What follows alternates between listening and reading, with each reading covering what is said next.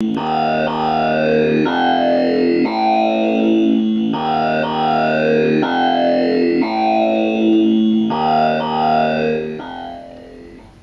so that was the vowel sound patch for the switch resistor voltage controlled filter. And I'm just going to quickly run through how I created that patch and the things that make it work. So, the filter is the star of the show. It has 3 inputs that we're using. The CV input is coming from an AR generator, which is being driven by our sequencer. The sequencer is also the 1 volt octave input that's tied to both of our VCOs that we're using in this patch. The signal input for the filter is coming from this guy down here, and we're using a ramp output. And then the clock input is coming from this VCO here. We're also using the ramp output there. These are set to different frequencies. The frequency is much higher on the clock than it is on the signal. Maybe not much higher, it's a few octaves higher. And it's still in the audio range, so you can actually hear the filter is going through, it's switching on and off at a rate that you can actually hear, so the filtering sounds much different than when it's at an above audio range. You actually get, and that's how we're achieving this vowel sound.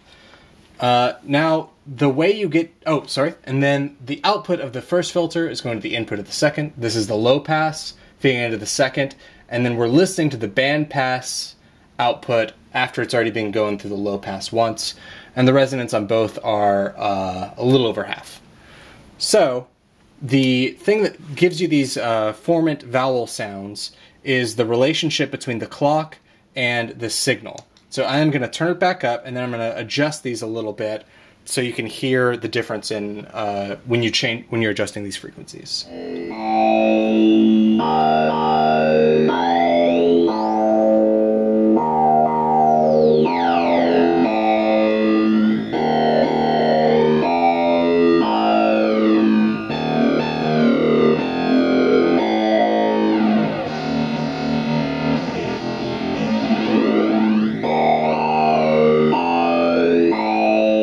So this sounds a little more like an I or an A. And that's more of like an O, or that sound that Americans make when they're trying to imitate an Australian.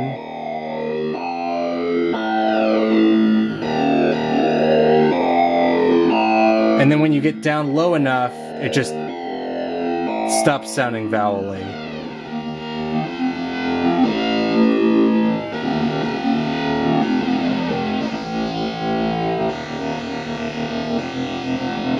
And then when you get high enough,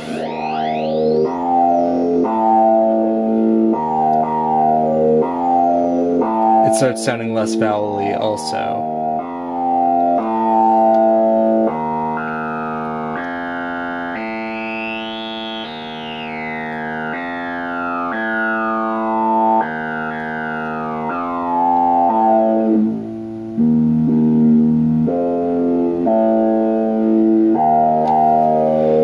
Anyways, so that's this patch.